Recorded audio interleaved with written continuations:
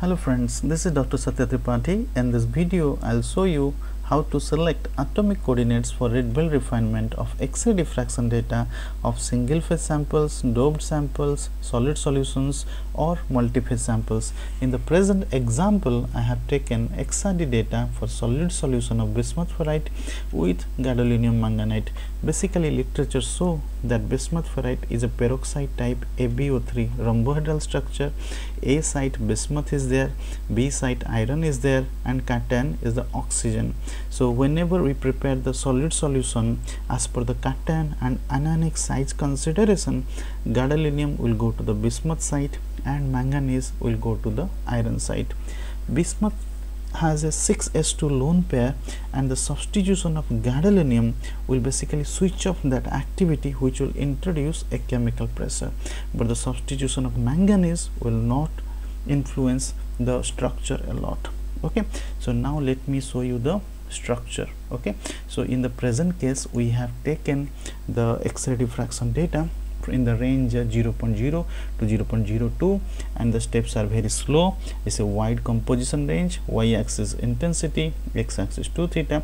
You can see that with increasing in composition from 0.0 to 0.075, the structure, the XRD pattern, they look similar. Okay, after 0.01, new peaks they basically appear, and the splitting of the peaks basically occur. Okay, in conclusion I can say that after 0.01 there is significant change, peak shift, peak shape, and peak height, and peak splitting, so which can be seen in the right hand side as a log plot. You can see from this is the zone 36 to 42 degree in 2 theta. You can see that up to 0.075 the structure remain the same, because there is a characteristic reflection 113 which basically appear in RTC structure. Okay, and after that you can see that new peaks are appearing, and this y-axis is a log scale, so this is the magnified scale. Okay, so new peaks are appearing. So for 0.02 0.075 we have taken RTC structure, and 0.01 to 0.02 we have taken RTC plus PNMA because gadolinium manganite is orthorhombic PNMA structure. The second phase is appearing clearly after 0.01. Now let me show you how you have to select the atomic position. So as I said, from 0.0 to 0.075 the substitution of gadolinium manganite do not change the structure. XRD patterns are similar, so there is a solubility limit here, that means structure doesn't change. Okay, and this gadolinium manganite goes to the bismuth site, they dissolve there. Okay, but with increasing in composition you can see two phases are appearing, and this is rhombohedral, this is orthorhombic.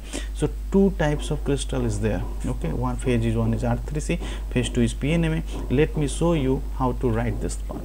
So first go to the substitution part. Here structure doesn't change, so BiGD is there.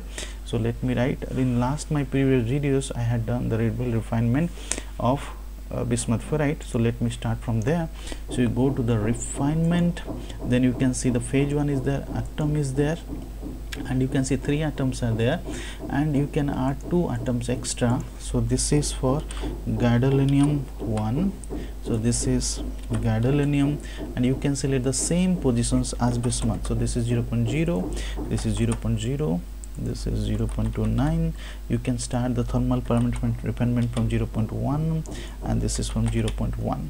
okay, and the next you can take this manganese as 1, and then Mn, and whatever the positions available for iron. So this is 0.0, and this is 0.0, and this is 0.019, this is 0.1, so this is 0.1. so this is the way I have introduced the atomic position to the FullProf package. So let's put OK. So OK, and let me tell you one thing, that here this is 6A 6A 18B, that means multiplicity you can take 3 as a 1 1 3, like Bi1 Fe1 O3. this is like a more structure. Okay, this is like a 3-dimensional extension. Okay, so next what I have to do for dual phase refinement, because this is for next is for dual phase, what you need to do, you just go to the refinement, you need to go to the phase, you need to add a phase. So this is my GD Okay, then for dual phase refinement, after 0.075 you go to symmetry, you go to space P space N space M space A, so automatically it will take the symbols. Okay, then this is done. Then you go to the contribution of pattern, it will be current. Okay, this is fine. You can take yeah, this one. Okay, you can go. Okay, fine. Then you can see in the refinement two phases are appearing. This one we are doing for the dual phase. Okay, so previous one was for the single phase. Now for dual phase you can see the profile parameter, everything is fine here, and you have to for phase 2 you have to add the profile parameter depending on the crystal. So go to the reference, like gadolinium you can go to like 5, 6, 7, you know, the ABC are different, alpha, beta, gamma 90. So based on the literature report you can put the data here. And atoms, how we are going to select the atom. So we are having PNMA, so let me show you. Here we are having bismuth, iron, oxygen, manganese, then two oxygens are there. So let me tell you, so this is 1 2 3 4 5 6. So let me take like GD, then let me take first, this is bismuth, then GD, then iron, then manganese, then oxygen 1, oxygen 2, this is 2, this is 1. So for these values what you need to do, let me okay, so this is like this is the bismuth one, so 0.43, 0.25, 0.01, so 0.43, 0.25, then 0.01.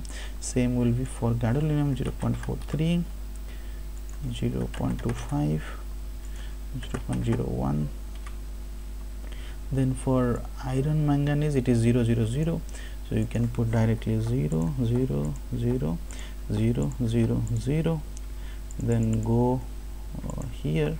So one oxygen is around 0.19, 0.19, this is 0.05, this is 0.3, this is second oxygen is 0.5 and 0.25, then this is 0.6, and the types you can put here, this is SIPT BI, this is GD, this is FE, this is MN, this is oxygen, this is oxygen. And for isothermal parameters you can start refinement for 0.01, occupancy you can start 0.1. so similarly all the values you need to put. So again for this one also,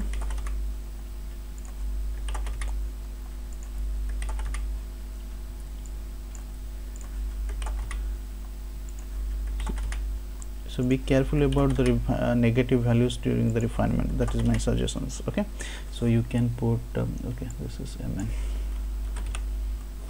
so okay, and you can start the refinement by putting the profile parameters. Okay, so the thing is, this is the way we add for single phase refinement, we add like this and we refine, and for dual phase refinement we put this kind of coordinates, because both the separate phases appear separately, and here the gadolinium will enter into that structure, no change in the structure. So in conclusion, we have discussed about this allotropic position selections for dual phase samples or doped samples.